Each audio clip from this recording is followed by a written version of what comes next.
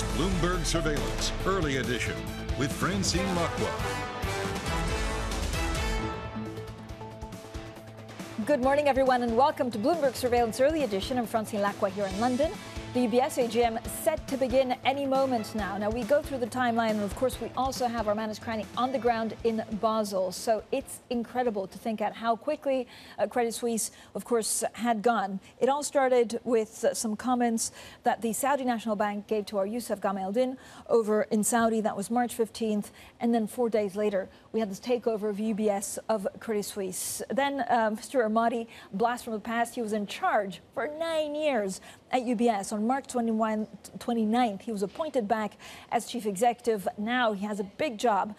We understand he probably won't be at the UBS AGM today, but he has a big job because with the chairman, Colm Kelleher, they have to rethink this massive bank. It's the first time that two systemically important banks are put together in Europe. But let's bring in Bloomberg's Manus Cranny, who's in Basel at the AGM, the UBS AGM. Manus, starting very momentarily. What's the mood like on the ground? Francine, there's been busloads of shareholders. You can imagine the demographic. It's not particularly of the youth. It's certainly those traditional pension fund shareholders that have arrived here. I've just come from inside. It's a huge, voluminous room with a massive staircase all the way down. Today is a day, I get a sense, where Colm Kelleher, the chairman, has got to deliver a message of trust and transition. Transition in that Ralph Hamers, the outgoing CEO, who took over from Motti just a number of years ago, will be his last moment on the stage in a big public forum. And Kelleher needs to deliver a message to the politics, the society, and to the country of Switzerland, which is about trust us. Trust us, we will be the bank for you. That there was no alternative, really, in terms of putting this deal together. And that is the debate that is at the heart of Swiss society. It's going to be interesting to see what that second speech from Kelleher holds, a little bit more detail. I think we must create the guardrails in terms of the depth and breadth of what Kelleher can actually say about strategy. This is about, bunker time for Motti and Kelleher from here forward in terms of delivering a strategy. Today is about a message of trust to Switzerland. Yeah, and I have to say, this is not an easy job. I mean, they have to look at the units, they have to decide what they do with wealth management, with the investment bank, and so this is going to be a hands-on approach. Manus, there are two stories that we found out today. So one from FINMA that gave a press conference that finished about 15 minutes ago, saying they had thought about putting Credit Suisse in bankruptcy before choosing this UBS deal. How does the leadership at UBS today get the Swiss on board? This is where I believe there will be some kind of horse trading. We're going into a political season here in Switzerland. There's a couple of different stories that have sort of come onto my plate over the past couple of days.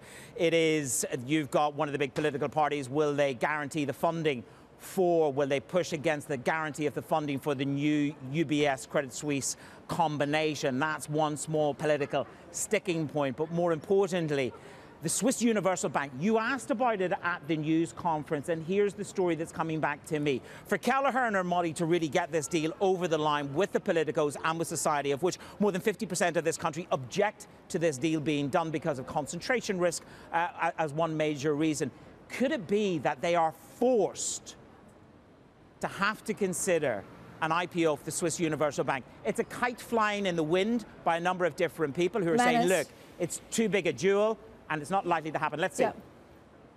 Manus, we're just hearing from the chairman, of course, at UBS. Here he is. English.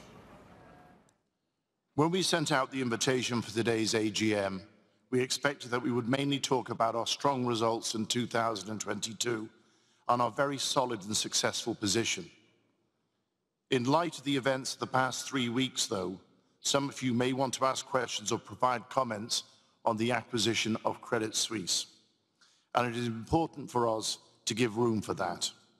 In the interest of an orderly and efficient conduct of the AGM, I would like you to ask all questions related to the acquisition of Credit Suisse as part of Agenda Item 1. In accordance with Article 13 of the Articles of Association of UBS Group AG, I formally open the AGM, take the chair, and introduce the participants who will support me here on the stage today. Starting On the far left for you is Sarah Youngwood, our Group CFO, Barbara Levy, our Group General Counsel, Ralph Hammers, the Group CEO, Lucas Gavila, the Vice Chairman, and Marcus Baumann, our Group Company Secretary. I nominate Marcus Baumann as the Secretary. I welcome the Board of Directors. I also welcome BDO AG Solothurn, which is responsible for the counting of votes, and I welcome the independent proxy Althofer Dusch and Beilstein AG Zurich, represented by Dr. Urs Zeltner.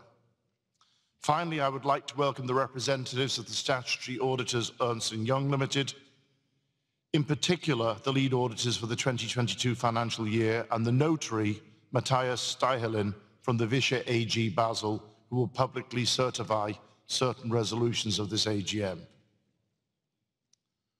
On 3rd of January 2023, we published a notice in the Swiss Official Gazette of Commerce and on our website inviting qualifying shareholders to submit their written requests for the inclusion of individual items on the agenda by the 10th of February 2023. No requests were submitted. The invitation to today's AGM was published in the Swiss Official Gazette of Commerce on the 6th of March 2023, which is also available on our website. A personal invitation was sent to the shareholders entered in our share register. I state that the convening of the annual general meeting was duly conducted in accordance with the Articles of Association and that the annual general meeting therefore has a quorum. As usual, we keep a list of speakers.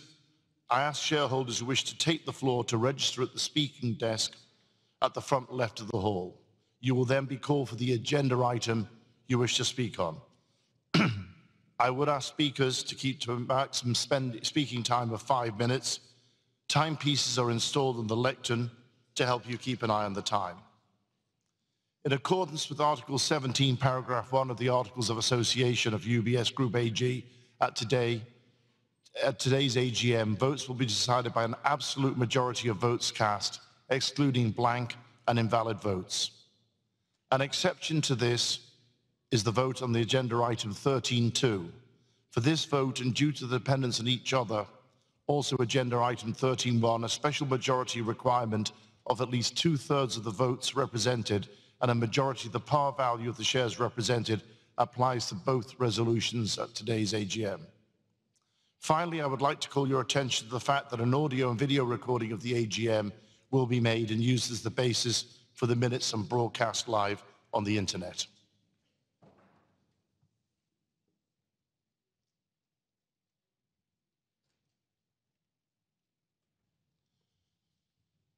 Ladies and gentlemen, valued shareholders, as mentioned, we will address the planned acquisition of Credit Suisse under agenda item 1 of today's meeting. Let me nevertheless begin with March the 19th, when UBS announced that it would acquire Credit Suisse. It was a historic day and a day we hoped would not happen. Yet it is a significant milestone, not only for UBS and Credit Suisse, but also for Switzerland and for the global financial industry. Credit Suisse will no longer be an independent company. It was an icon of the Swiss economy, a bank that played a vital role in the economic development of Switzerland and a global and respected player. We recognize and honor Credit Suisse's achievements over its 167-year history. At the same time, this means a new beginning and huge opportunities ahead for the combined bank and for the Swiss financial center as a whole. Under the leadership of the incoming CEO, Sergio Ermotti, we will build on the strengths of both firms. Let me now look back on the past year. 2022 was another extraordinary year, one marked by tragedy and uncertainty. The war in Ukraine caused immense suffering and loss, and it continues to do so. It is a stark reminder of how fragile our world is. We also face a multitude of other challenges, including high inflation, market volatility, and a general rise in geopolitical tensions. Despite the difficult environment, we reported strong results for 2022. Ralph will cover these in more detail. Let me just say that I am proud of our results, with all performance figures in line with the targets laid out. Our performance last year once again demonstrated the effectiveness of our strategy, which I will briefly outline for you.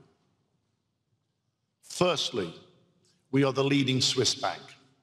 Our roots are firmly embedded in Switzerland, which will always be our home market. Together with Credit Suisse's franchise, we will continue delivering value to the Swiss economy. Secondly, we continue to expand our position as the leading wealth manager, particularly through growth in the United States and Asia. They are the largest and fastest growing regions in the world, and they have great demand for our world-class services rooted in Swiss expertise. The Credit Suisse transaction is expected to accelerate our strategic plans in this area. Thirdly, we have a focused investment bank. It is highly competitive in the segments we have chosen to participate in and create synergies with our other businesses. This has not changed with the acquisition of Credit Suisse. In fact, we will significantly reduce the amount of capital allocated to the investment bank to below 25% of risk-weighted assets. I repeat, our growth ambitions are centered on wealth and asset management. This is a business we know well and which benefits from our Swiss heritage and expertise. It's also a business with relatively low risks. It will continue to be our key focus for growth moving forward. Having a clear vision and a sound strategy is important, but precise execution is equally critical for success. This transaction is the first merger of two global systemically important banks. This is not in any way an easy deal to do and brings with it significant execution risk. A main focus of the board of directors and the management will now be on the integration of Credit Suisse. And this is what has led to our decision to name Sergio Ermotti as Group CEO for the upcoming journey. However, the integration of Credit Suisse does not mean that other growth initiatives and our efforts in digitalization and sustainability will come to a standstill. Equally, risk management and control, including operational resilience, conduct and prevention of financial crime, remain key focus areas of the board of directors. Some words on our share price. Our stock has performed well in 2022. It has the highest price-to-book ratio compared with our peers in Europe. It is close to the highest in comparison with our US peers. We remain committed to distributing excess capital for shareholders. We repurchased $5.6 billion of shares in 2022, and we are proposing a 10% increase to the 2022 dividend, which will bring us to 55 cents per share. This adds up to a total shareholder return of $7.3 billion out of a net profit of $7.6 billion. That is a payout ratio of 95%. Due to the acquisition of Credit Suisse, we have decided to reallocate part of the repurchased shares for the share exchange and to temporarily suspend our share repurchase program. However, we are committed to resuming it as soon as possible. This is the reason why we have retained the vote on a new share repurchase program on the agenda for today's annual general meeting. Also in today's annual general meeting, we will ask you for your support for a few recurring and special agenda items, such as our non-financial reporting, the sustainability report. As in past years, you will also vote on the compensation report and the compensation for the members of the board of directors and the group executive board. We are convinced that we've achieved a fair and good balance between the interests of our shareholders and our employees. Let me now conclude. Firstly, our strategy is clear and unchanged by the acquisition of Credit Suisse. Secondly, we provide our clients around the globe with the best service, building on traditional Swiss values. And thirdly, we are laser focused on integrating Credit Suisse. And be assured, we continue to execute and deliver on the other parts of our proven strategy. Finally, I would like to express my gratitude on behalf of the Board of Directors. I first want to express my deep respect and gratitude to CEO Ralph Hamers. I will come back to this at the end of today's meeting. Second, I welcome Sergio Ermotti back to UBS and thank him for accepting this challenge. The Board of Directors has appointed him as Group CEO and President of the Group Executive Board, effective as of today. Sergio Ermotti was Group CEO from 2011 to 2020. He successfully repositioned our firm following the severe challenges arising from the global financial crisis. He is well placed to lead our combined entity.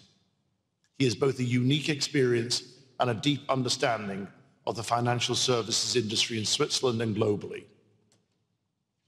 We are convinced that this decision will help deliver a successful integration. I also want to thank our clients for their continued trust and confidence in UBS. I want to thank our employees for their dedication and hard work.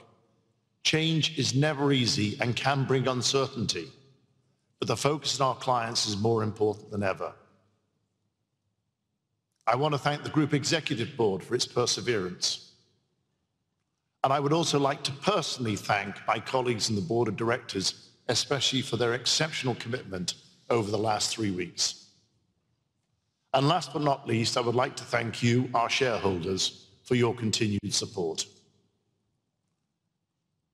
I know that we've everything it takes for future success. I'm confident that you will be well rewarded for the trust you put in UBS. Thank you for your attention and for your support on the proposals before you today. Let me now hand over to Ralph.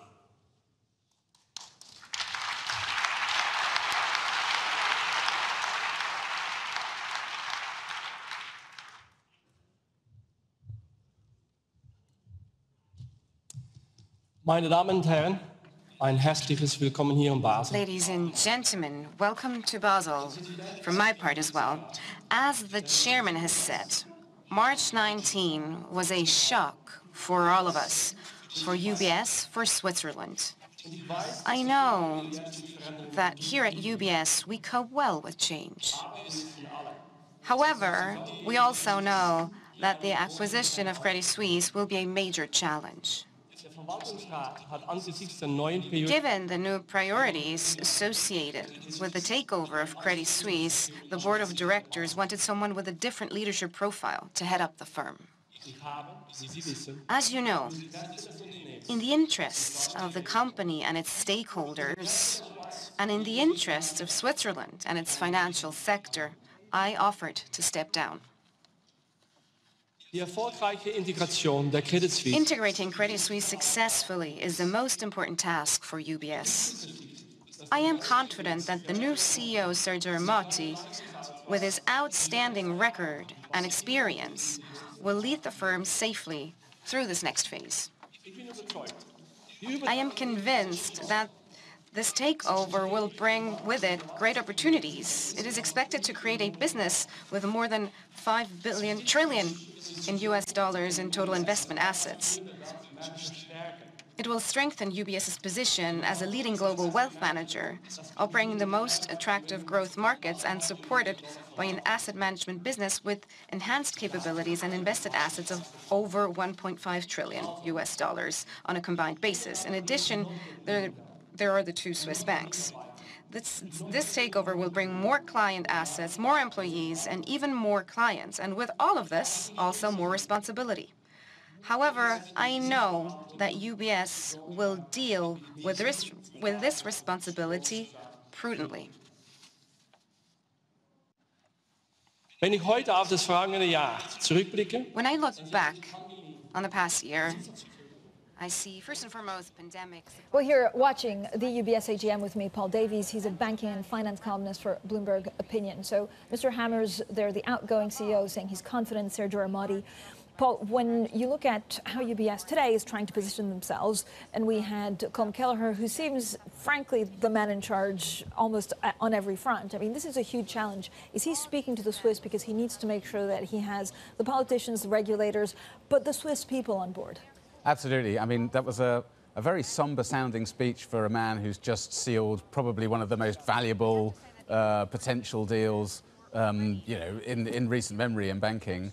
I mean, there's a lot to speak to at home in terms of the amount of jobs that are going to be lost at Credit Suisse, the dominant position that the combined bank is going to have in the local market, and the need to ensure that everybody thinks and believes that they are doing the best to kind of serve, local companies and local people and so on.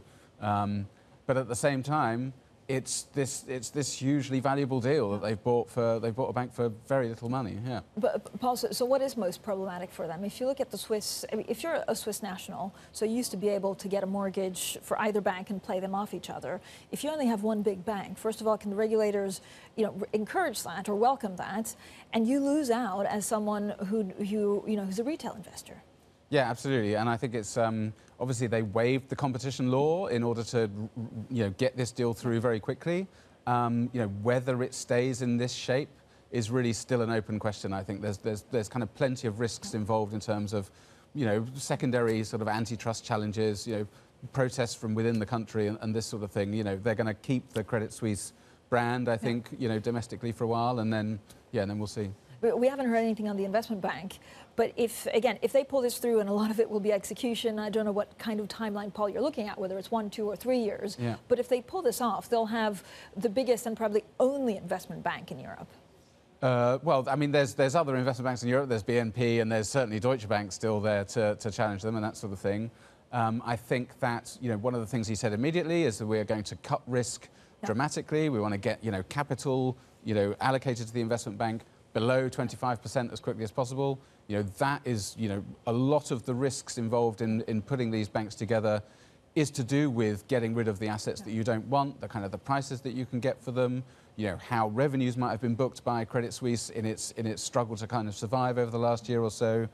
All of this sort of stuff is going to be very interesting to watch, and it's going to be incredibly risky and incredibly hard work for the people in charge. Paul, let's also bring in our Manus Krani, who's outside the AGM in Basel for us. Manus, for years you've interviewed Sergio Armati. Talk to us a little bit about the personalities involved. So you have a very strong chairman, Colm Kelleher. You have, who was seen as a very strong chief executive, Sergio Armati. How will the two work together?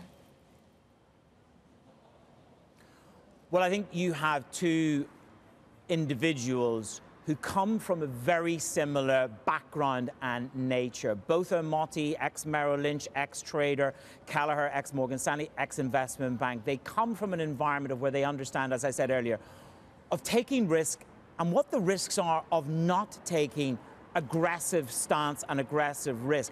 Armati, when I sat down with him almost 10 years ago, there was the banner headline, 10,000 jobs to go at UBS. Now, I don't think we ever quite got to that number, but this is a CEO who I know to be very exacting on numbers, very aggressive in terms of delivery, and really does deliver on timelines. I think it's interesting that Kelleher is Irish-American, for want of better words. He is Wall Street. Will he be more aggressive in terms of his desire to get the investment bank run down versus the Swiss in Armati? Just one or two lines from that speech from Kelleher, which I think are quite prescient. One, a temporary suspension to the share buyback, which they hope to return to as soon as possible. That's open-ended.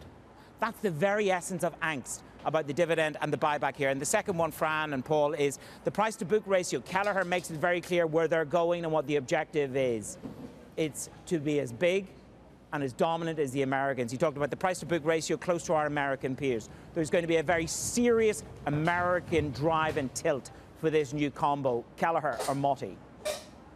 Yeah, and Manus, I find, of course, the chairman of UBS to be very plain-talking. Colm Kelleher saying, first of all, that the integration of Credit Suisse will take 3 to 4 years, excluding the wind-down of the investment bank. So he's talking about targets. He's talking about a timeline. We also understand from the vice chair that they will look at options for the Swiss unit of Credit Suisse. So, Manus, what do we know? What's the mood like on the ground? Are people angry? I know we've had a lot of protesters of Credit Suisse. If you're a Swiss national, you look at the AGM, and what's your question to them? The AGM will be talking about concentration risk. We caught up, Oliver, as you know, caught up with the Ethos CEO yesterday, and we just caught a quick few minutes with him. Concentration risk. Take Geneva. Take Geneva. Just abstractly take Geneva. Credit Suisse, UBS put together will have more than 50% of the mortgage market in that city. If you've got a hot property market that tanks, your concentration risk rises. Compensation.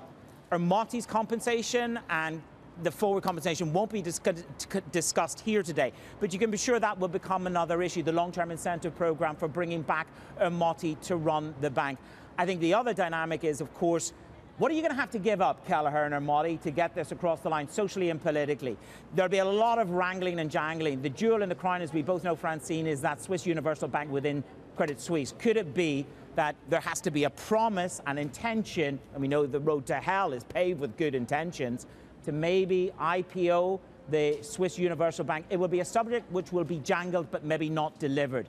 And that, Francine, something's got to give to get this bullet train to its destination. But it has left the station and it is on the way. This merger, this takeover, this gunshot wedding, whatever you want to call it, it's happening. It's happening. You just don't know where the final destination, as you rightly say, is, Manus. What's the trickiest thing in the next couple of months, Paul, to get right? I don't know whether it's tried to make sure that some of the bondholders that were also not happy or some of the legal challenges are dealt with, or whether it's really execution and trying to retain staff.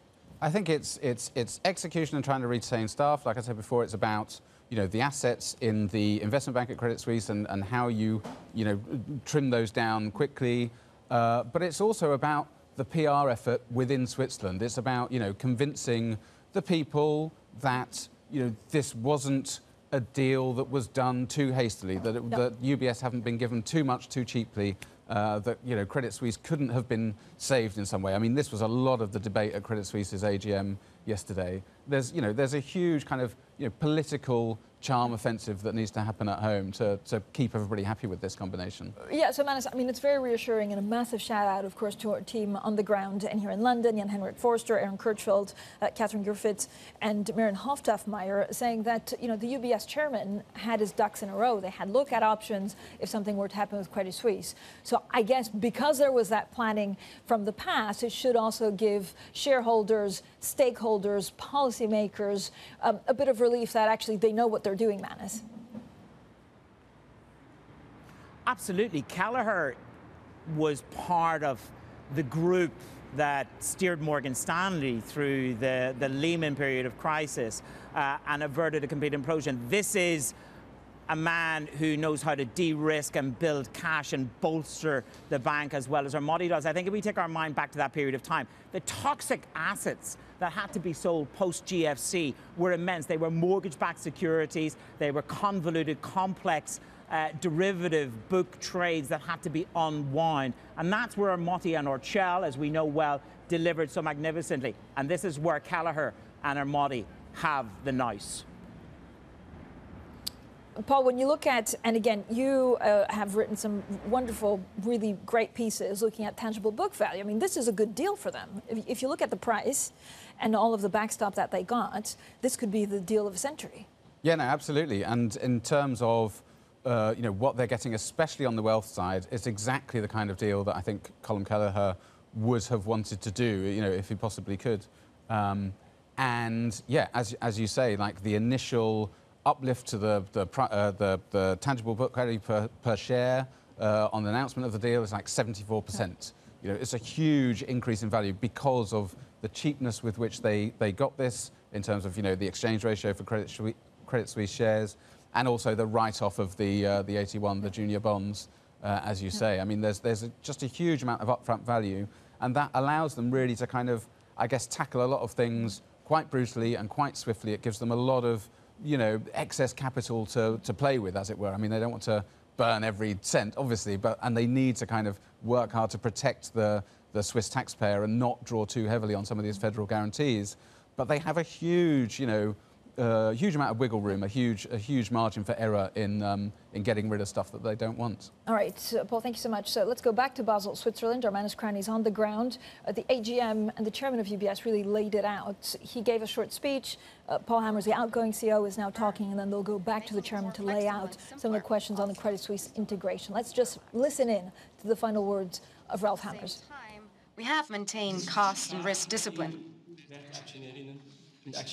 None of this came at a cost to you, our esteemed shareholders. We have generated record results, and the lion's share of these profits have gone to you. We can all be proud that UBS is so strongly positioned. Otherwise, a quick solution for Credit Suisse rescue would not have been possible. Looking back on my time at UBS, well, it will be a great pleasure, and I will have many happy memories. And that comes thanks to my closest colleagues and the outstanding employees that we have all around the globe. I would like to thank the board of directors, and in particular, I'd like to thank Colm Kelleher for the good collaboration. And a big thank you goes to the executive board and my team, who have supported me so much during all the changes here. And above all, my thanks goes to our clients for the trust they have bestowed upon us. And thank you, my dear colleagues, UBS employees. You have worked tremendously hard again this year and have delivered a great performance. And I'd like to most particularly thank you, esteemed, valued shareholders, for your support and for your patience in listening one last time to me speaking German. Thank you.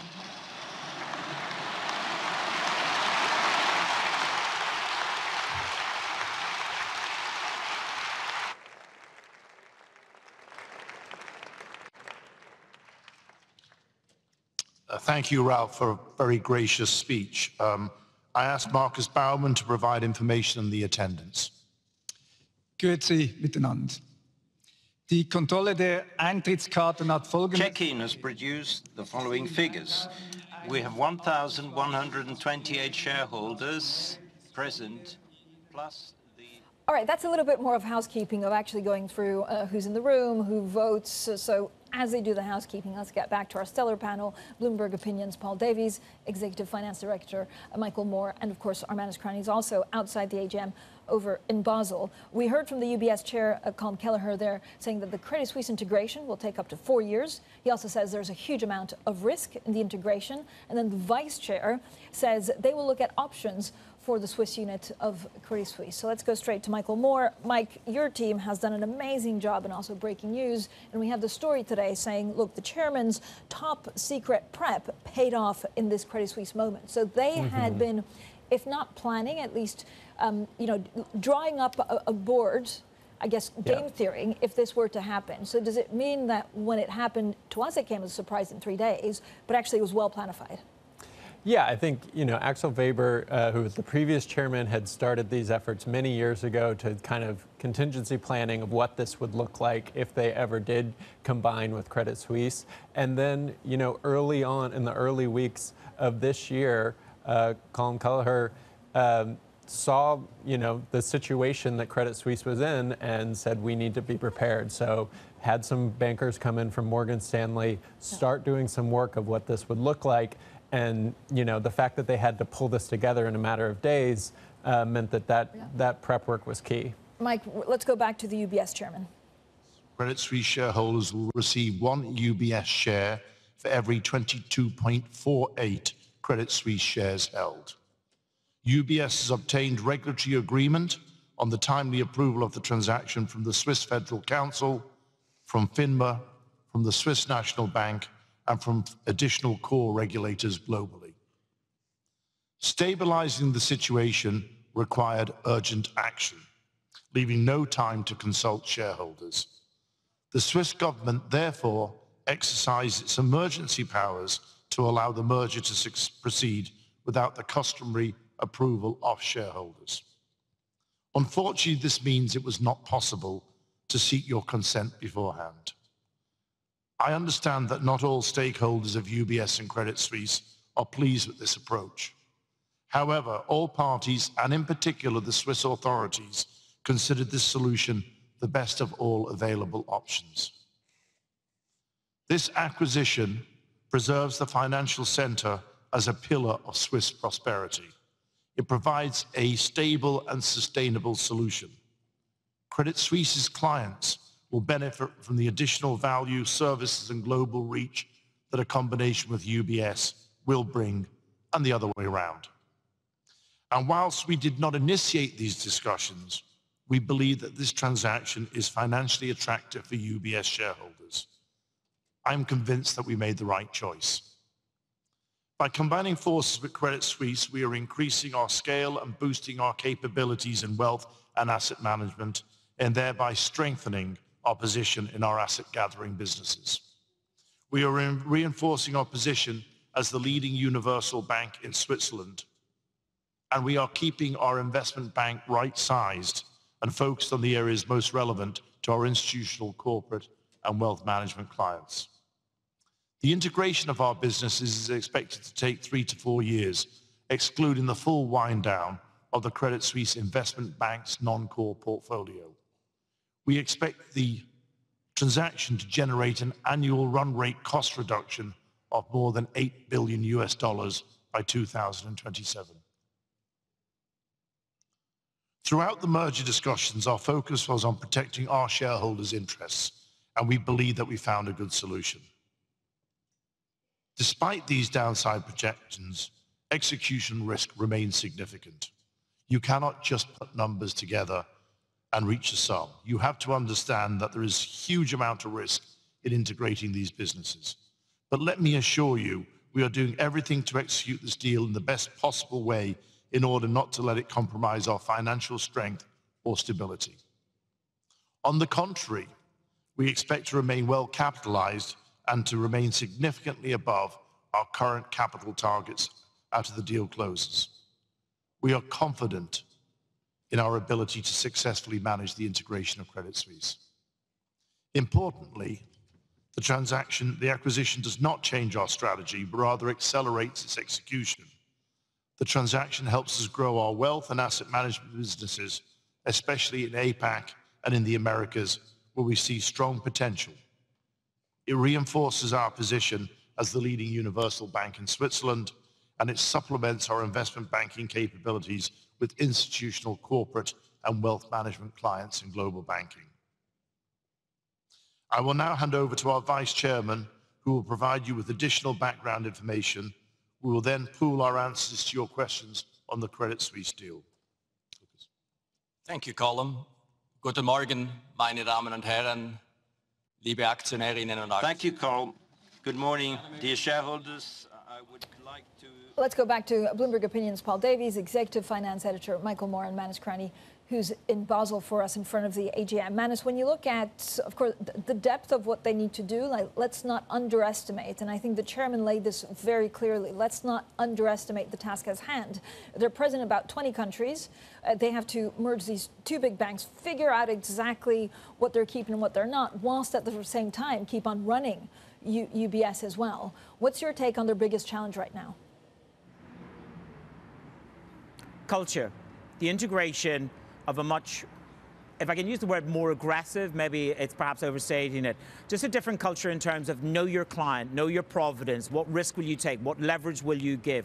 There have been a series of leverage issues within Credit Suisse. The benchmark to becoming and integrating into UBS, some would say, is higher than coming from and going to Credit Suisse. So combining all the wealth management of Credit Suisse, it doesn't just jump over the fence into wealth management UBS. There is a higher bar of KYC. There are big practical issues about onboarding everything that's inside the Credit Suisse wealth management business. You've heard Kelleher there. I think there's one interesting line, Francine. We're reinforcing our position as a leading universal bank in Switzerland. So, you know, the idea that maybe the universal bank within Credit Suisse needs to be IPO'd as a political token is still up for debate.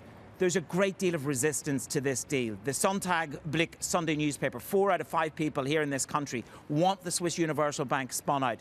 But I think the biggest issue is going to be about integration, and he made it very clear again about bringing the size and the scale of that investment bank down. The investment bank is to serve. Their role is to serve wealth management as it is enacted within UBS. So the hurdles to getting everything inside the bank and keeping everybody on board, it's going to be hard. It's about culture, Francine, and that's one of those intangibles. I've lived through a number of mergers, and culture is at the heart of being part of the new institution. Yeah, and culture, you're absolutely right. It's very difficult to define, or it's very difficult to change because it takes years. Paul, this is also something that you were actually mentioning in a podcast that we did with Manus, is that the culture at Credit Suisse, I mean, they're always side by side in every Swiss bank, but the culture at Credit Suisse is much more risk-taking, it's much more go-getter, also because they didn't get that government bailout 12 years ago. So how can the culture, how do you change actually the culture to try and make this super bank? Well, I think they are going to go through the people that they want to keep sort of almost one by one and kind of talk to them about, you know, how they need to behave, how they need to kind of, you know, address what they do, you know, the risks that they take and what their freedoms are to operate within UBS and how that might be different to what they had with Credit Suisse. I mean, I guess it's going to be... we had a story last week, I think, about, you know, how they were going to apply a culture filter to the people that they were taking on board. And so I guess, you know, there might be people that they think they want from the start, but once they kind of talk to them and think about, you know, their own attitude to working for the bank, they might decide, actually, that you're not the person for us after all. But yeah, it's going to be a long and tricky process, I'm sure. So, Mike, I mean, this is, again, about execution, it's about culture. I mean, this seems like the impossible task. Again, they got a great deal, but when do we measure success? Is it's 6 months from now, 12 months, or does it really take 4 years? I think we'll get a sense in a couple of years of how it's going. You know, the two main things that Keller has to do is merge these two wealth businesses and wind down the riskier parts of the investment bank. The good news for him is Morgan Stanley did both of those things a decade ago. They merged Smith Barney with their wealth business. That took several years. It hit some bumps, but they got it done, and the stock has reflected that. And then Kelleher was in charge of winding down some of these risky assets at Morgan Stanley. So he's done this before. He knows the playbook.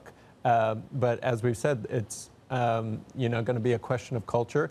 And I think there are some elements of Credit Suisse that they would like to take on. I mean, Iqbal Khan was at Credit Suisse in the wealth business. Now he runs it at UBS.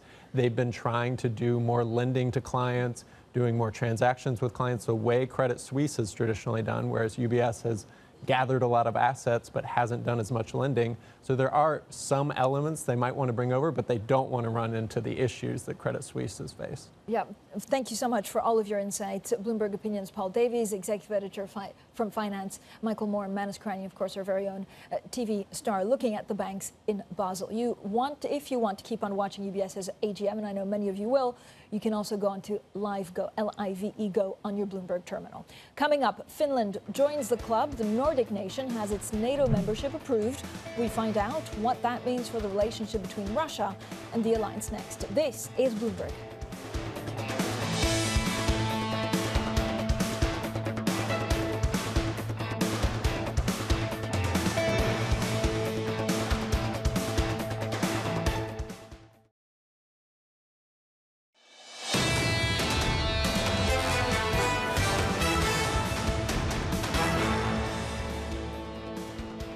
Economics, finance, politics. This is Bloomberg Surveillance Early Edition. I'm Francine Lacqua here in London. Now, Finland has officially become the 31st member of NATO as the alliance's foreign ministers continue their two-day meeting in Brussels.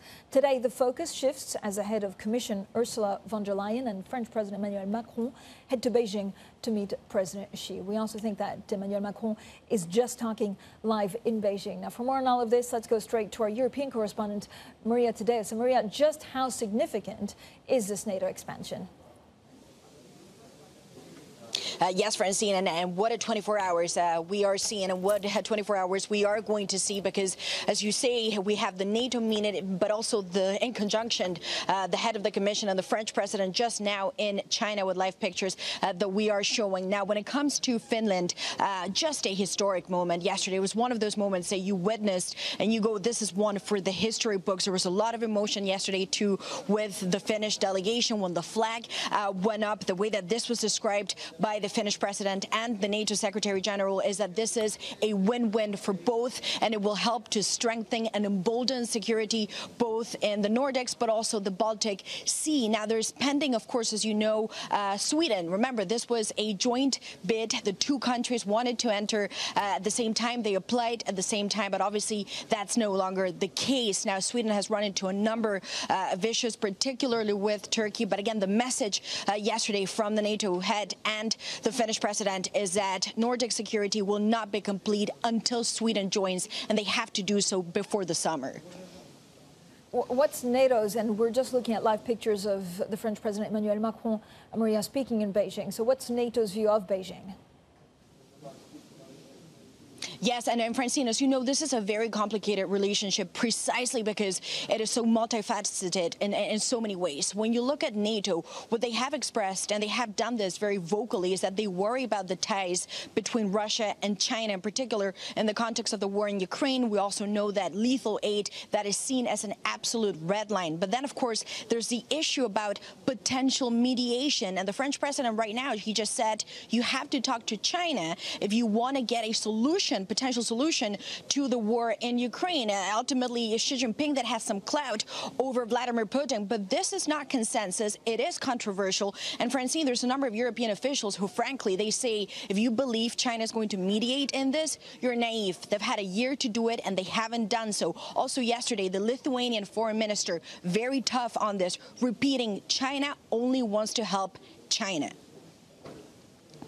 All right, Maria, thanks so much. Maria Tadeo there on the ground for us in Brussels, and we'll continue watching that speech of President Macron. Now let's get straight to your Bloomberg Business Flash. Here's Leanne Gerrans. Hi, Leanne. Hi, Francine. Johnson & Johnson has agreed to pay close to $9 billion to resolve all cancer lawsuits tied to its talc-based powders. The world's largest maker of healthcare products is hoping to settle about 60,000 claims and fund a trust set up in a U.S. bankruptcy court to cover future liabilities. The company has already withdrawn its talc-based product from the market. Now, Italy is said to be studying ways to curtail the influence of China's Sinochem on tyre maker Pirelli. Bloomberg has learned that some of the options include limiting information sharing on strategic technology, with board members appointed by the Chinese company. The discussions are another sign of rising tensions between China and the West over key technologies. And General Motors is cutting 5,000 jobs around the world. CFO Paul Jacobson says it's part of a move to reduce costs that will save $1 billion annually starting this year. The voluntary buyouts cover 6% of GM's 81,000 white-collar employees. Global news powered by more than 2,700 journalists and analysts in over 120 countries. I'm Leanne Gerrans, and this is Bloomberg. Francine. Leanne, thank you so much. Coming up, we'll continue to bring you the very latest from the UBS AGM. This is Bloomberg.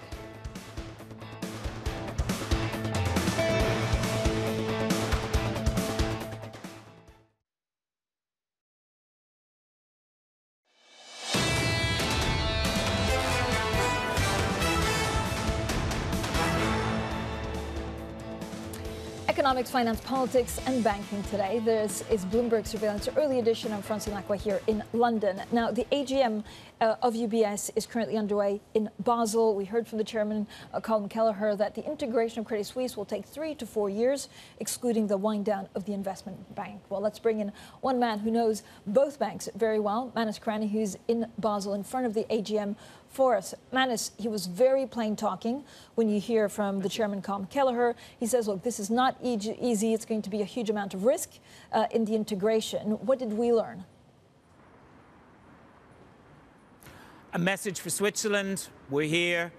This is for you. This is what we're doing. Our roots are in Switzerland. They recognize Credit Suisse. It was a new beginning and a new opportunity. I think you've hit the nail on the head. This is a chairman who is identifying the risk of integration. He has been through many a crisis along with Ermotti. I think he's making it very clear, Francine, that this is two huge systemically important banks.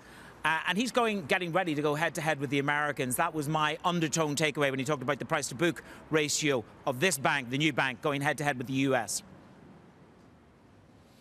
Manus, and you really hit the nail on the head. First of all, it's about culture. These are two very different banks. One took a lot more risk, very, in some cases, even more of a cowboy attitude is what's been described behind the scenes. And then you have UBS, of course, that had been bailed out over a decade ago. So how do you integrate the two? Well, if you look back in history, that UBS, SBC, that bailout, that time that Armani came in, he was parachuted in as the new CEO. They created a very aggressive risk management style. It's about fees, it's about building, whereas there was always this swagger to the Credit Suisse guys and girls over there who went out on the road. They took more risk, they offered different product. And to that extent, be very clear, not everything within the family of Credit Suisse is going to jump the fence and make it over the fence into UBS because of KYC, because of the various benchmarks that UBS sent relative to Credit Suisse. So it's not a done deal that they paid $3.5 billion for $45 billion worth of assets and that they all come over the fence. I think there's many hurdles, political hurdles, social hurdles here, Francine, as well. Manus, thank you so much. Manus Craney, of course, on the ground in Basel. He'll be live with us throughout the day, and you can continue watching that UBS AGM on your Bloomberg terminal. Just type LIV GO on the Bloomberg terminal. Coming up, Cleveland Fed President Loretta Mester speaks to our Michael McKee in New York. That's 6:30 a.m. London, actually 6:30 p.m. London time, so don't miss that. This is Bloomberg.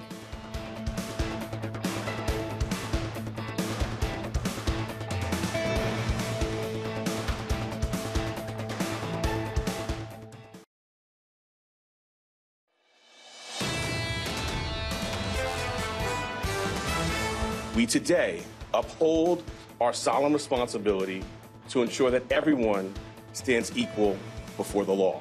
The only crime that I have committed is to fearlessly defend our nation from those who seek to destroy it. Under New York state law, it is a felony to falsify business records with intent to defraud and an intent to conceal another crime. That is exactly what this case is about.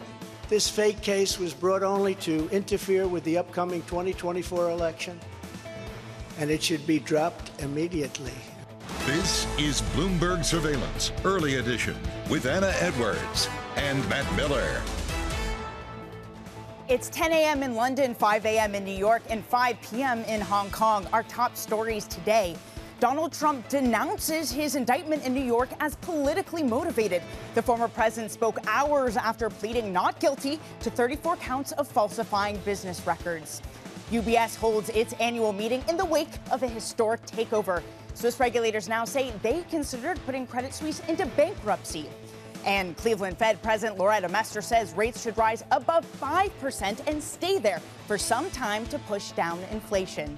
Welcome to Bloomberg Surveillance, the early edition. I'm Danny Berger in London, in for Anna Edwards. Matt Miller is in New York. And Matt, we got a whole lot to get through this morning. We're still assessing the fallout of that historic court appearance in AGM. And for the sake of these markets, finally some breathing room on the jobs front. Yeah, absolutely. We are looking ahead, though, still to Friday's number with some trepidation, right? The markets closed lower yesterday, at least here in the U.S. in the cash trade, and we see futures down again today after, it should be noted, the S&P 500 climbed to over 4,100. So right now, futures are down a little bit less than 0.25% as rates rise, but again from a very low level. We again have that situation where yesterday at this time, rates were considerably higher. Then they fell throughout the session and are now coming up from that low level. So 335 now. We have seen a continued sinking of rates, at least at the 10-year level, and shrinking of the inversion of the 2s, 10s. So take a look at NYMEX crude. It hasn't really moved since the jump that we got on Monday following the surprise OPEC Plus cut on Sunday. It's held relatively stable between $80 and $81 a barrel for WTI. Brent around $85 or $86. You haven't seen a lot of movement there, and we haven't seen a lot of movement around Bitcoin either. It's been hovering around the $28,000 level. It rose up to about $28,800. It has been down below 28 in the high 27s, but right now it's holding at 28,545. That's digital gold, and the real movement, I think, in terms of global markets is in the actual metal stuff. And Danny, I know you're going to hit on that in 1 second. I want to get to some big moves in Asia, not the broader index, the Asia Pacific index down about 0.5%, but it's really the Kiwi, the New Zealand dollar, that's interesting right now. It's gained some strength against the U.S. dollar after a surprise rate hike by the RBNZ, up 50 basis points. And that's a space to watch, especially after we saw the RBA pause yesterday, because they're in that same sort of commodities pocket, but with very different policies. The Nikkei closed down more than 1 2/3%. So pretty big drop for Japanese stocks as the U.S. dollar loses some ground against the yen. Danny, what are you seeing in Europe? Most regional benchmarks are moving lower, Matt, not with a lot of conviction. It goes to what you said, we have jobs on Friday. But remember, equity markets, and actually all of European markets except for FX, will be closed. We know what can happen in the space of a normal weekend. What could happen in the space of a long weekend? Perhaps that's not an environment that you'd want to be taking risk into Thursday and into the close on Friday. Before Friday, I should say. The only market that's doing better are FTSE 100 stocks, up 0.2%. A lot of precious metal miners are there. And Matt, as you mentioned, gold is doing better after yesterday, so perhaps that's an impetus behind that. Autos, one of the sectors underperforming, so the DAX is underperforming as you'd suspect. So overall, the Europe Stock 600 is down 0.2%. Sterling takes a dip from its highest level since June. The UK Treasury is set to appoint, or at least announce who they will appoint as a new member to the BOE in this week. Tenreiro steps down in the summertime, so that will be her replacement.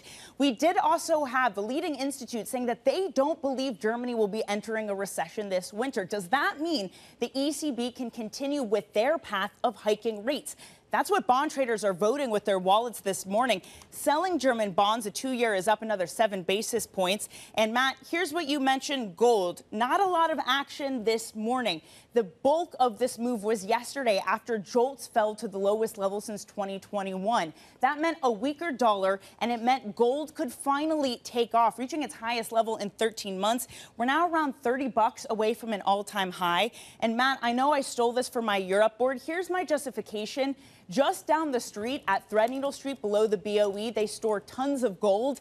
In my mind, that makes it a European asset. It's the equivalent, I promise I looked this up just before the show, 4 Statues of Liberty is the weight of the amount of gold underneath the streets, basically where I'm standing right now. Wow. I know we have a lot here as well under the federal or next door to the NYSE, but that's a lot, 4 Statues of Liberty. Yeah. Very impressive. Yeah, your fun fact of the morning. Very impressive stat. People can use that in the city of London. Let's get back to the political, legal story that really hogged the spotlight yesterday. Donald Trump has denounced his indictment in New York as a politically motivated one, and he tried to link the case to grievances he has long deployed to hold sway over his supporters. The former president spoke at his estate in Florida hours after he pleaded not guilty to 34 counts of falsifying business records. Bloomberg's Kriti Gupta has been covering the developments for us all week. She's been, for the most part, down there outside the Manhattan DA's office.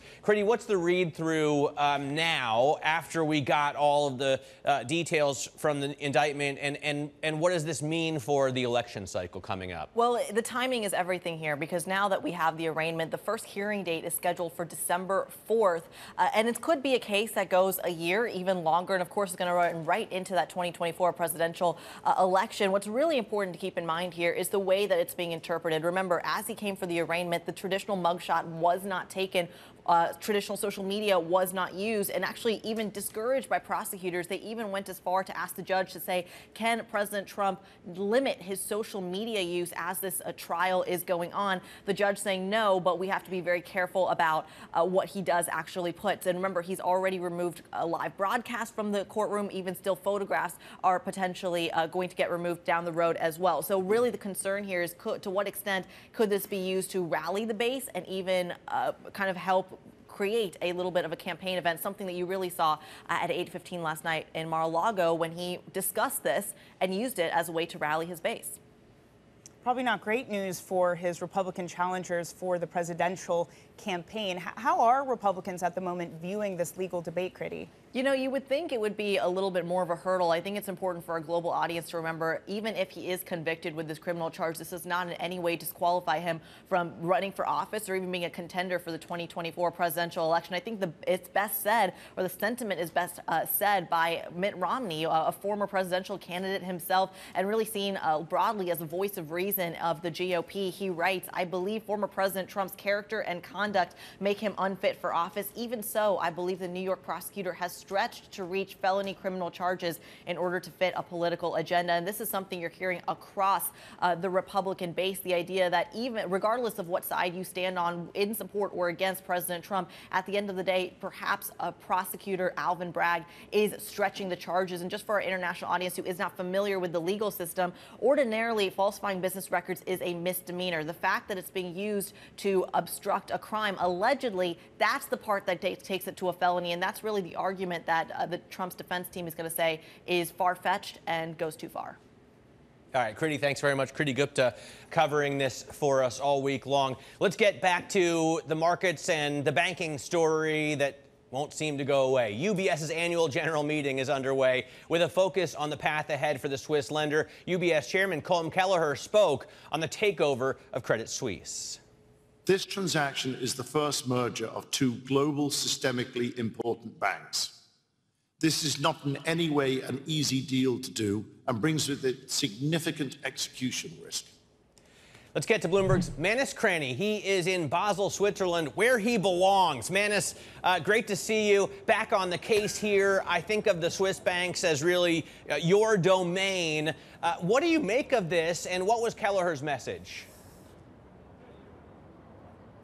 Kelleher's message, good to see you, by the way. Yeah, my spiritual home, Swiss banking. Kelleher's message, Irish-American, ran Morgan Stanley, saw you guys through thick and thin, he's here. This man had a message, it was to Switzerland. There's a huge amount of political angst here, social angst here. Take the polls, they don't want this deal. The public here just don't want this massive concentration risk. Kelleher's message was simple. This is for Switzerland. It's a new beginning, a new opportunity, and we are firmly embedded in Switzerland. But he also had a key message for the global shareholder. The roster, it's going to take 4 years to do this deal, and there's a huge amount of execution risk. This is the critical issue, Matt and Danny. There is a lot to play for in terms of putting this together. The culture, the climate, the risk-taking. It's a train that has left the station. The shape of the destination, TBC. Manus, what's been the message from shareholders in this? Well, inside there, Oliver's on the link inside. I don't have the shareholder narrative coming through my ear, but Oliver's sort of recounting to me. The one group that looks after pension funds here, they're concerned about concentration risk. Geneva, abstract. Take your mind, Lake Geneva, you're there for the summer, you're on the boat. Once these two banks come together, they're going to own 50% of the villas on either side of the lake. Wow. They're going to own 50% of the mortgage market in Geneva. And that's concentration. You know, people use big words, concentration risk, risk-weighted weighted assets. That's what you're risking, is that one bank owns 50% of an entire city. So it's about that, it's about climate, it's about compensation, and it is about the risk of the major competitiveness here dissipating. And that's a very real risk. And that's where the rub of it comes. What have Kelleher and Armati got to give up to get this deal over the line? The vice chair makes the point that there is a discussion around the Swiss Universal Bank of Credit Suisse. Just putting it on the table, pushing it back to you. All right, Manus, great to have you back. Bloomberg's Manus Cranny there in Basel. I think it's fair to say he knows more about the Swiss banking system than any reporter out there, and knows the people involved better as well. So Manus covering it from the outside. Oliver Crook there, our reporter, normally in Berlin, displaced to Switzerland to cover this as well. Later this hour, we're going to dig into today's big take on how UBS pulled off one of the biggest bank deals ever in a matter of days. That's a story that you don't want to miss on the terminal. Highly recommend you read that. NI Big Take. Go and stick with us for more coverage of this forced acquisition. Now to get back to the Federal Reserve, Cleveland Fed President Loretta Mester came out yesterday and said interest rates should rise above 5% this year and stay there for some time. She also said the peak rate depends on how fast inflation eases. I plan to remain diligent in setting monetary policy to return the economy to price stability in a timely way, and to be judicious in balancing the risks so as to minimize the pain of that journey. Joining us now to unpack Mester's comments is Christine Aquino, Bloomberg managing editor for markets. Christine, what do you make of Mester's statement? All the Fed speak, we've had a ton of it recently, especially in light of the falling inflation numbers that we're seeing. Well, Matt, I think this really just drives home the point that there is quite a division building now between Fed policymakers and the message that they're trying to deliver, which still remains quite hawkish, and what we're seeing in the markets, which are pricing rate cuts for the Fed before the end of this year. And so there is quite a big gulf between what policymakers are telling us and what markets are telling us. And so that really just brings us back to what we're seeing in the data. I think that will be the decider of who wins this round of markets versus central banks. And if I have to say, if I were looking at the data prior to this week, I would have said that those rate cuts being priced by the end of the year look a little bit overdone. But then since then, we've had weaker manufacturing data, weaker signs in the job market. So perhaps there's a little bit of credence to some market participants thinking maybe rate cut would be warranted by the end of this year. It's not the base case for a lot of people, but certainly that risk is building in the markets as we see. Probably not helping us make sense of any of it is the fact that we have divergence among sort of similar central banks. RBA yesterday decides to pause while the RBNZ, which has similar inflation numbers, surprises a 50 basis point hike. What do you make of that divergence? Yeah, very interesting, Danny, because both Australia and New Zealand are, of course, small open economies, very much exposed to the global undercurrents. And so the fact that they decided to go their separate ways in terms of monetary policy speaks a lot about how really this is filtering through to individual economies, right? I mean, RBNZ's actions remind me of the so-called pea shooter. You know, back in the days when they were intervening in the currency, they tend to do this sort of thing when the markets are kind of moving toward the direction that they desire anyway. And so, you know, what we've seen over the last few weeks perhaps is a pause in that dollar strength story, right? We've seen the dollar pulling back. So it seemed like an opportune time for the RBNZ to strike with its pea shooter again and take the opportunity to lift the currency via that bigger than expected rate hike. All right, Christine, thanks very much. Bloomberg's Christine Aquino there runs our MLive team and covers, obviously, all the central bank action that drives markets for us. Highly recommend you check out the blog MLIV Go on your Bloomberg terminal. Let's get a look now at some of the stocks we're watching in pre-market trading today. Johnson & Johnson is a big one. It's up 3% after agreeing to pay $8.9 billion to resolve all the cancer lawsuits tied to the talcum powder and talc-based powders that it makes or made, has now taken off the market. It's going to give Johnson & Johnson this settlement a fresh attempt to contain the liability concerned or connected to that. Inflarx received FDA emergency use authorization for its treatment of critically ill COVID-19 patients. The ticker IFRX, you can see it's up 12% in the pre-market this morning. It's a little-known name. Another name that you may not know, dLocal. It's a Uruguayan payment solutions company. It's based in Montevideo, but it's listed here on the NASDAQ, and it's a $5 billion company. It reported earnings per share for the fourth quarter that missed the average analyst estimate, and as a result, it's tanking down 14% in the pre-market. Danny?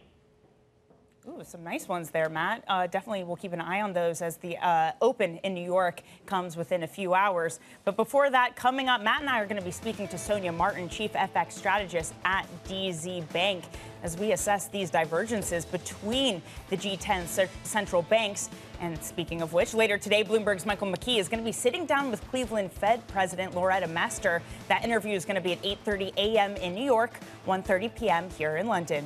This is Bloomberg.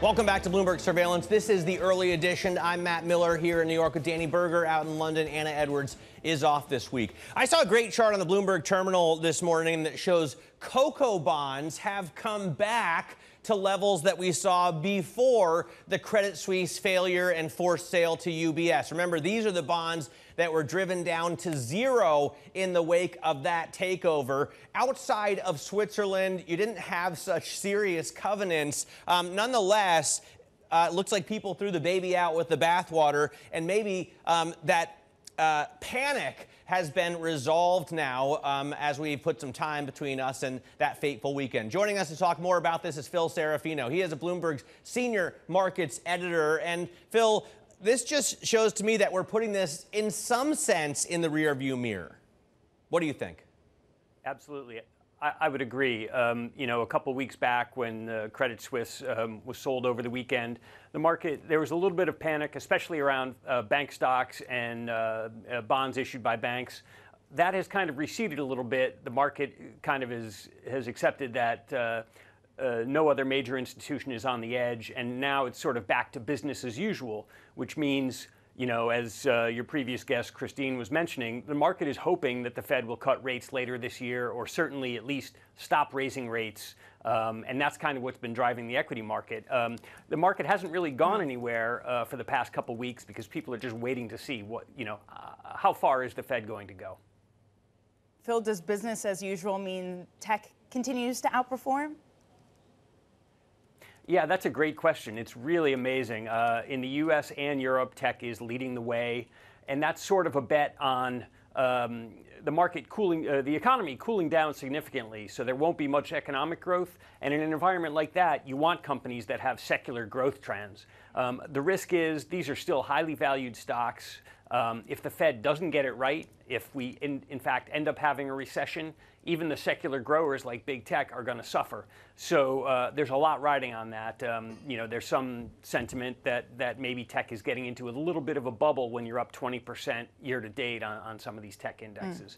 So I think the market is pretty nervous about that. Yeah, and it just had a giant short bet on it heading into this year. So a lot of nervousness maybe wiped out, and maybe it'll come back on. Phil, thank you so much. That's Bloomberg's Phil Serafino. And for more market analysis, MLiveGo is where you want to head on your terminal. This is Bloomberg.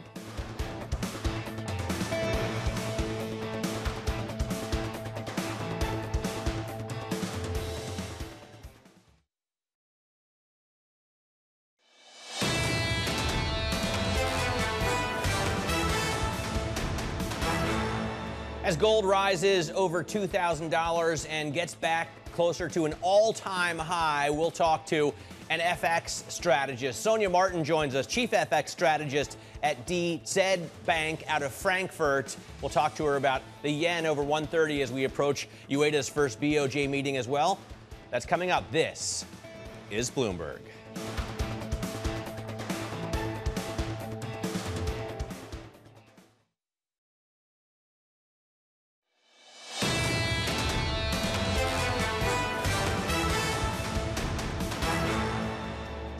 This is Bloomberg Surveillance Early Edition. Here's what you need to know. Donald Trump denounces his indictment in New York as politically motivated. The former president spoke hours after pleading not guilty to 34 counts of falsifying business records. UBS holds its annual meeting in the wake of a historic takeover. Swiss regulators now say they considered putting Credit Suisse into bankruptcy. And Cleveland Fed President Loretta Mester says rates should rise above 5% and stay there for some time to push down inflation. I'm Danny Berger in New York. Matt Miller in London, I should say. Matt Miller is the one in New York. Anna Edwards is off, so probably still in London somewhere. I'm in New York. While you're in London. Matt, what year is it? What planet am I on? Just to what be city clear. am I in? Thank you. There's a lot of for that. confusion. There's a lot of confusion, Danny. It's understandable. Let's take a look at what's going on in the markets. Thanks, Matt. First That's off, kind of you. U.S. market, U.S. futures, I should say, down right now about 0.25%. We finished lower in the cash trade yesterday, but notably, we're up over 4,100 on futures, and we were up over 4,100 on the cash trade as well on the benchmark index. So a relatively high level, I think it's fair to say, for stocks. The S&P is up, 7% year to date. The NASDAQ is up 20%. The NASDAQ 100 in a bull market, I should say, since its December lows. So we've come a long way, baby, is my point. 10-year yields continue to fall further. Okay, today, this moment, they're up 3 basis points, but that's because they fell so far yesterday. And we've seen this pattern over the last few days.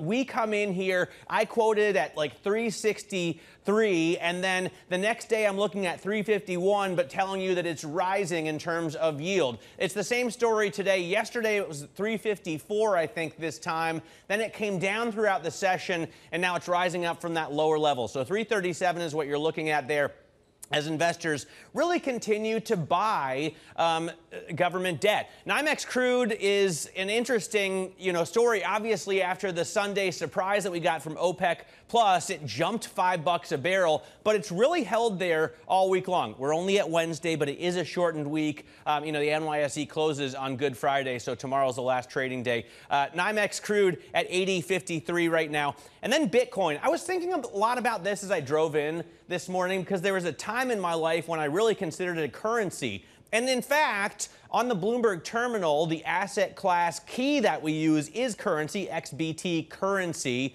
But I wish I hadn't spent a couple of Bitcoin on groceries and a beer in 2011 because now it would be worth so much more, right? Think about how many pints I could buy with 28,516. I'm going to go ahead and call it a store of value now, or at least a commodity of some sort, and you can send me the hate mails later. Take a look at what we're playing with in the pre-market this morning. J&J is really the big company to pay attention to. It came to a settlement, agreed to pay $8.9 billion to resolve all the cancer lawsuits tied to its talcum powder-based products. Now, that's a lot of money, and you'd think, ouch, that hurts, but at least they're able to put it in the rearview mirror, and as a result, the stock is up more than 3% in the pre-market. You have InflaRx, which, I highly recommend they change their name, but they did receive an FDA emergency use authorization for their treatment for critically ill COVID-19 patients. So InflaRx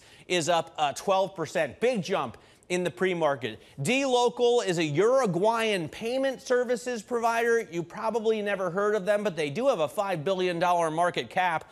They missed estimates for earnings, and that market cap is going to shrink considerably at the open if this NASDAQ-listed company trades down as far as they are in the pre-market. And finally, Beyond Meat, reiterated as an underperform, essentially a sell at Piper Sandler as interest in plant-based meat declines further. Danny?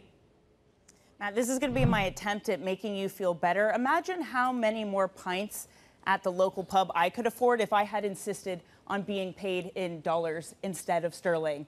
Yet, I should say, the pound is the best performing G10 currency this year. So, hey, maybe things are moving in my favor. But this morning, it certainly is not. Sterling is down about 0.3% versus the dollar. It did hit near a June high yesterday. We're coming off of that a little bit. We're also waiting for the UK Treasury to announce who will be the next in line to take over Tenreiro's spot at the BOE. European stocks down about 1/3%, but it's a strange day. Liquidity is low, volumes are low. We're about to head into a long weekend. We've seen very volatile weekends. Not a time you really want to be taking any sort of risk or leaving that on your portfolio. It's perhaps a time for portfolio hedging into the weekend. Germany 2-year yields, those are up about 7 basis points following what's happening in the U.S., but we have seen Germany move more recently. That rate differential is growing because of the ECB's steadfast commitment to continue to hike and expectations that, hey, maybe this economy will be okay. The leading institutes say that they don't expect a recession from Germany this year, which we know when we started the energy crisis, that certainly was in the cards. People thought it was in the cards much sooner. Meanwhile, gold, Matt, I know you've got your eye on this one. We're finally back above $2,000. We are at the highest level in 13 months. We're just $30 away from an all-time high. Part of this is the bid to havens over the past month that we've seen since the banking crisis erupted. But what really got it going yesterday were those jobs figures. Jolts falling to their lowest since 2021 job openings. That meant a weaker dollar, and it meant finally, Matt, gold could shine. Yeah, I think gold fascinates me, especially now, because I always worry what we're going to do when the cordyceps takes us all over. You know, I don't know if you watched The Last of Us, but when the fungus turns us into zombies. But will they accept gold? I don't think they'll. Yeah, well, that's. I don't think that'll save us. That's the prepper idea. You know, that's the Ron Swanson base case that gold is the only thing you have to spend. The other thing is, I always connect gold to currencies as well because, again, the asset class key. XAU currency. Now, it's not really, obviously, you can't go to the grocery store and buy anything with gold, and most grocery stores don't take Bitcoin either. But I still want to put a question on this to an FX strategist. Sonja Marten joins us right now, Chief FX Strategist at DZ Bank. And Sonja, I'm sure you don't focus on these things, but it's interesting to see what people treat as, in a sense, safe haven assets. You know, gold is at $2,000. Bitcoin has risen considerably this year. The yen is still over 130. What do you make of, or as I should say, back to 130 from 145? What do you make of this really short dollar trade? You know, the Bloomberg Dollar Index has fallen down to 1225. Yeah, the dollar has come under considerable pressure of late, and I think it's a combination of factors. So on one hand, I think you mentioned it earlier, there's obviously the fact that the market is now pricing in not only the end of the Fed rate hike cycle, but is also looking for the Fed to actually cut rates. And the rate cut expectations that the market is currently pricing, and they're actually quite aggressive, and that weighs on the dollar. And I think the other factor here is the fact that we have seen this massive turbulence in the banking sector and massive volatility in the market, also in the equity market. And, you know, consumption in the US is driven very much by, you know, the performance of the equity market and by credit availability. And I think there's a concern that following the events around SVB, et cetera, that both of these factors could weigh on consumption.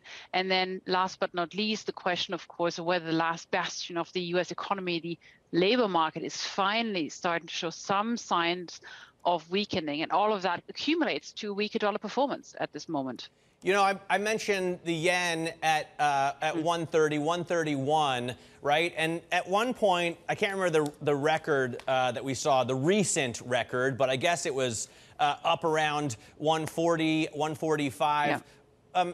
What does this mean in terms of Ueda? He's coming into his first meeting. We expect him to abandon yield curve control, right? I think a lot of people thought the Band-Aid would have been ripped off a lot sooner. But how do you play the U.S. dollar, Japanese yen?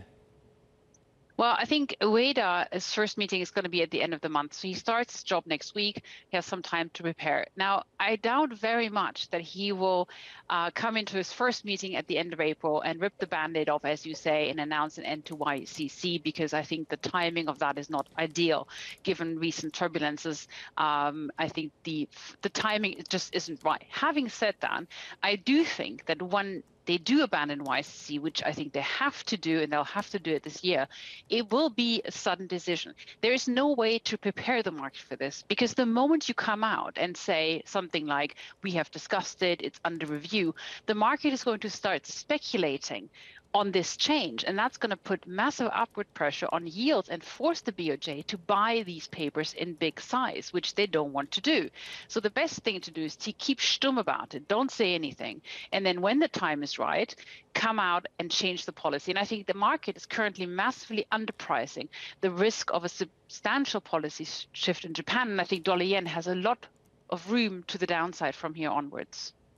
Right, and of course the dollar high versus the yen was 150, as I know Matt would like me to clarify.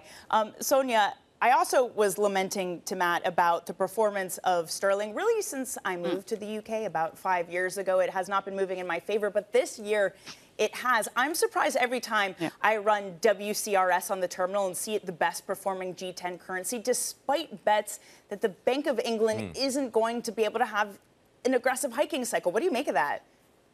Well, it's a bit of a dark horse, isn't it? I mean, the news flow from the UK has been pretty disastrous for most of this year. So when you look at the newspapers and you look at what's happening in terms of government, all the strikes that have happened, I mean, the news flow is terrible, as is, of course, the inflation problem. The cost of living crisis is a massive problem. And whereas inflation has come off in other parts of the world, it's very, very stubborn in the UK. So the news remained bad. But I think what's helped sterling is the fact that fears of a very deep and long-lasting recession seem to have, well, not disappeared, but the concern is definitely lessened. So forecasts have been revised higher, and I think that sort of helped propel sterling a bit higher. Having said that, I mean, the outlook remains pretty grim. So I'm not optimistic here. I mean, I'm surprised that we're at 124. I don't see this going to 130. Sonja, just quickly here, this Friday, it's going to be equity markets closed, a half day for the American bond market. We're going to get jobs numbers. The only thing trading is your world of FX. How do you gear up for a day like that? With very good stop loss orders and protection in place, because it's going to all play out at the beginning of next week, really. So when the people come back, and then we'll assess what the numbers are. Having said that, I think that it would probably have to be something below 100,000 to really, really, really move the market, on that side of the equation. Hey, Sonja, good luck to you on that day. I'm sorry to say I'll probably be posted up at a pub somewhere all day, so my thoughts will be out to you. Sonja Marten there. Thanks for joining us of DZ Bank.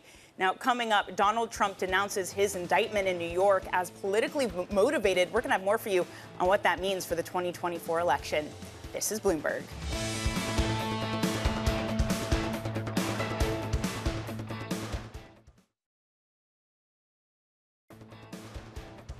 This is Bloomberg Surveillance Early Edition. You are looking live at the Principal Room. Coming up later today, an interview with Kia Motors CEO Steve Center. That's at 12:30 p.m. New York time. This is Bloomberg.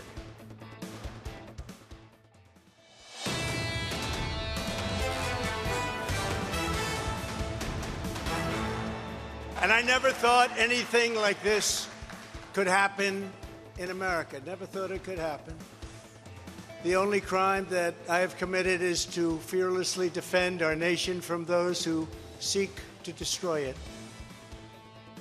Former President Donald Trump speaking at his estate in Florida hours after he pleaded not guilty to 34 counts of falsifying business records. Trump assailed his indictment as politically motivated, and he tried to link the case to grievances he has long deployed to hold sway over his supporters. Joining us now is Kevin Whitelaw. He's a Bloomberg editor who's covered Washington for 25 years. Kevin, great to get your take on this. Yesterday seemed kind of breathless. The coverage of this was reminiscent of the O.J. chase. We were watching Trump's private jet as it took off out of Florida and his motorcade as it traveled around Manhattan.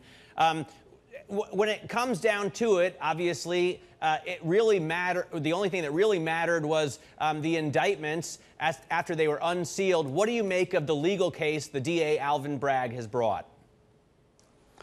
Well, it's going to be really interesting to watch how this plays out.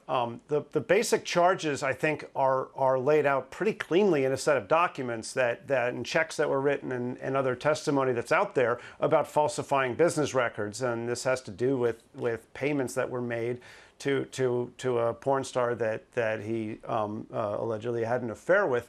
I think what makes this complicated is that these are normally misdemeanor charges. That means a lesser kind of charge, but they're charged as felonies because of allegations that this was connected more broadly to Trump's efforts to get himself elected. So it gets into sort of campaign finance law and allegations of wrongdoing on that end. That's a more complicated case to make. And I think that's where the charges from Trump supporters that this is politically motivated might have a chance to get some amount amount of credence from outsiders. Having said that, Trump remains an extremely polarizing figure. So almost all the reaction out of this was entirely predictable in terms of the supporters of Trump decrying it as a political use of the justice system, and all of Trump's critics and opponents basically sort of applauding it and enjoying a moment of catharsis. Well, his next court date isn't until December 4th, at least when he has to appear in person, Kevin. It is such a long way away. And at the same time, December, that's when we're really going to be getting into the swing of 2024 campaigning. How does a Republican opponent of Trump deal with that? Well, I mean, it's actually a real problem for all of his opponents because, they all have to, they're all, so far at least, showing some amount of criticism of the prosecutor. Almost all of them have suggested that this is politically motivated in some way or another. So even the ones who have been Trump skeptics or are planning to run against him are finding that they have to essentially side with Trump's arguments on this. So it does give the former president a bit of a leg up in a race he was already seeming to lead in when it comes to the early polling on this. So definitely puts them in a tougher spot than they were, and could, at least in the short term, help him. What's less clear to me is that it's going to help him much in sort of a general election setup. I'm not really sure that this does all that much to sway sort of middle of the road voters sort of on his side. The allegations are reasonably unseemly, and I think it's really important to remember that there are several other legal investigations, both at the federal level and at the state level in other states, that are ongoing into Donald Trump and his activities. Those could actually result in even more serious charges, depending on how those play out. The timeline on those, though, is wildly unclear, and the closer it gets to an election, again, the chance of the risk of this looking political grows too. Yeah, we're really just at the start of things here. Kevin, thank you so much. That's Bloomberg's Kevin Whitelaw. Coming up, UBS pulled off one of the biggest bank deals ever in just a matter of days, but the groundwork had been laid for years. That's the subject of today's big take. We'll have more on that ahead. This is Bloomberg.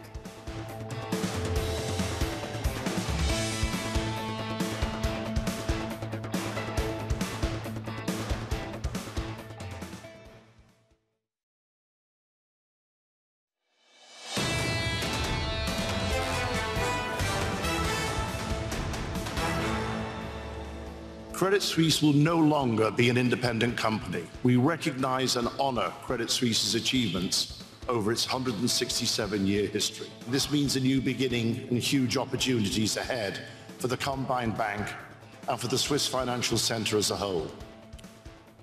That was UBS Chairman Kelleher speaking earlier at the bank's annual general meeting in Basel, Switzerland. And that takes us to today's big take. It's one in which it's described the UBS deal to pull off one of the biggest bank acquisitions ever in a matter of days. But that groundwork had been laid for years. Bloomberg Finance editor Michael Moore joins us now. This is really fascinating because it did seem like it was put together in a hurry, and at least from perhaps a regulator's side, it was put together in a hurry. So what's the difference here? Why had UBS been spending a year looking at this? Well, it really dates back many years. UBS had done some contingency planning in the past of like, what would this look like? And then Kelleher, early this year, he saw Credit Suisse's situation and saw the likelihood was higher that something, might happen. So they brought in a team from Morgan Stanley, where Kelleher used to work, and they started kind of digging into what would a deal look like. And, that allowed them to move very quickly when, in a matter of days, Credit Suisse unraveled. How does the market judge this purchase? I mean, we say, forced takeover, and obviously there will be a flurry of lawsuits, and AT1s were written down to zero. But in the end, for UBS, was it a gift? Is it a windfall? Is this a jackpot? I think, it's a very cheap price, by compared to the book value, it's 5 cents on the dollar. It is reminiscent somewhat of JP Morgan's purchase of Bear Stearns, where, you had a bit of a backstop from the government. You had a cheap price. JP Morgan ended up increasing that bid ultimately, but allows them to pick up a very attractive business, but with some problems attached. So I think we'll have to see over the next couple of years how this looks in terms of the cost to unwind the pieces they don't want. That will be the big variable here. But certainly they have a lot of downside protection with the fact that the AT1s were written off and that they have this government backstop for the non-core losses. But effectively what happens is you have this Swiss behemoth, the kind of one bank to rule them all. It just means less competition in the markets. Do regulators then turn around and say, actually, UBS, you need to start spinning off some assets. You're just too big now. Yeah, and that's something that came up at that initial press conference after the deal of would they need to spin off the Swiss unit. UBS would like to keep that unit. They argue that domestically, they're bigger among the large corporates, but there are enough smaller banks that on a retail basis, they're not too dominant. But that is going to be a political issue. It's already gaining attention in Switzerland. But I think, globally, the big challenges are to merge these wealth businesses and to wind down the pieces of the investment bank that they don't want. And Kelleher has done those things before at Morgan Stanley. Morgan Stanley had to merge two wealth businesses. They had to fix the investment bank. Kelleher was in charge of fixing the problem trading business. So he has done this before. He knows the playbook here. All right, Michael, thank you very much. That's Bloomberg's Michael Moore. And Matt, FINMA officials were talking earlier saying, hey, look, it's smaller than pre-2008, the new UBS. I'm not sure that's the corollary you want to be making these days. Yeah, no, that's the terrifying parallel. And hopefully we've calmed down a little. That's it for Early Edition. The OG surveillance is up next with Lisa, John, and Tom. This is Bloomberg.